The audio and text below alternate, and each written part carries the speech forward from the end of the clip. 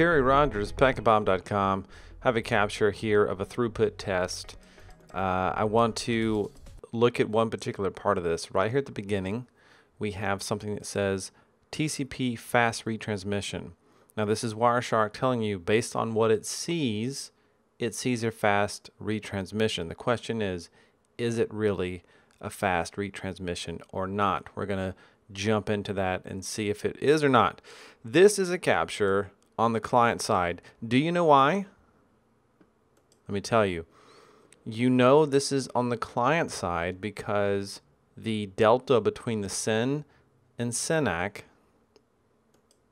is there is a delta between the SYN and SYNAC is what I meant to say. If this is on the server side, the delta would be between the SYNAC and the ACK, but it's not. So think about that. You have to, when you're doing analysis, keep in mind where the capture is and from what perspective you're looking at the data. It makes all the difference in the world. So the client sends a SYN, it goes across the WAN, it hits the server sends a SYNAC back, and it takes 103 milliseconds. If this were on the server side, we would see a SYN come in, a SYNAC immediately, because there's no delay, and then the SYNAC has to go across the WAN, the ACK has to come back, and you would see the delay here. So we know this is on the client side. That's important. Now, so the question is, this is a simple wget test across a WAN throughput test. We see this right off the bat. We see TCP previous segment not captured. That means the sequence numbers, we've dropped a packet somewhere because here's the previous segment and the next expected sequence number is 7976, but the one that actually shows up is 9344. Now, if we do the math on that, we'll see that we're missing one packet because it's 1368 is the TCP length. You can see here in this TCP length column that I've added. You can also see it down here. So if you do the math between what the expected next sequence number is and what the actual next one is, we can see that we missed one packet. That's just some simple math. TCP sequence number analysis, you need to be able to do that. So think about it. The client says, okay, here comes some data. We're acking, everything's great. And all of a sudden, whoa, we missed one. So this acknowledgement is saying, hey, I have received the data 7975 up to 7975. And the next sequence number I expect to receive is 7976. That's not what it gets. So when that happens, TCP says, nope. It will ACK again and say, no, I wanted 7976. However, because it did receive this segment, if it supports selective acknowledgements, in the options, it will put a SAC block, selective acknowledgement block, saying, hey, by the way, I did receive this bit of data. You don't have to send it to me again. So from 9344 to 0712, see down here? It's saying, I got that one, but if you look at my acknowledgement field, I still want 7976. So then we get another bit of data. This time it is actually the next one in sequence, 0712. Here is the next sequence number. That is the next sequence number, 0712, with the next sequence number to be 2080. If you look at the ACK number, it hasn't changed. It's saying, guess what? I still haven't received 7976, but it does move. So the initial, this is called the left. Let me expand this. The left edge didn't change. It still matches this 9344, but the right edge moved over to include this segment that it received, 2080. 2080, right? Yeah. See, there it is. So now we're saying, hey, I received both this one and this one, but I still need 7976. And guess what? Here it is, 7976. So a fast retransmission is basically when the receiver gets 3 duplicate ACKs. So we have the first acknowledgement up here, 7976. We have another ACK here. This is DUPAC, Wireshark listed as number 1. And then we have number 2. So we've received the same acknowledgement number 3 times in a row. And TCP says, okay, after 3 times, I'm going to not wait for my retransmission timer to expire. I'm just going to go ahead and send it to you right away. And here it is. And so Wireshark says fast retransmission. So that's what happened, right? Nope. There are two things in this capture to tell you it is not, in fact, a fast retransmission. And here's why. First reason.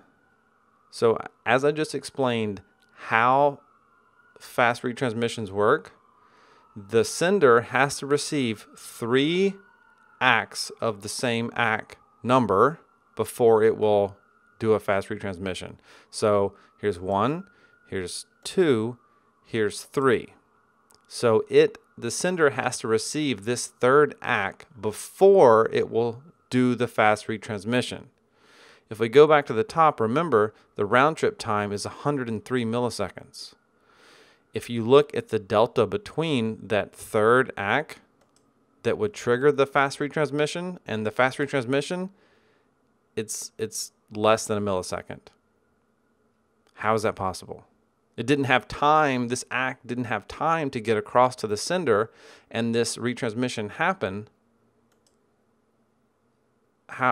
So that doesn't make sense.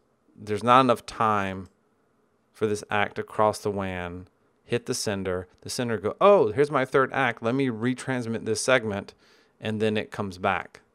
This should have been 103 millisecond delay here. Didn't happen. That's tip number 1. Tip number 2 is if you look at the IP ID of packets coming from the sender, this is 49742. Click on the next one. 49743. 49744. 49745. You can see they are sequential. Now that's not always the case. It depends on the TCP implementation or the TCP/IP implementation, right?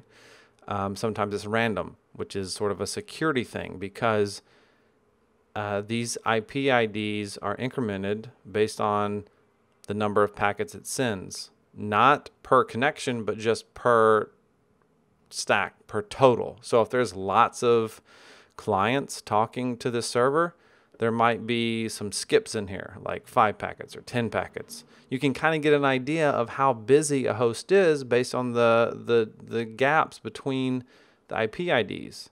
So as a security measure to reduce that visibility, some stacks randomize the IP ID. This is not one of them.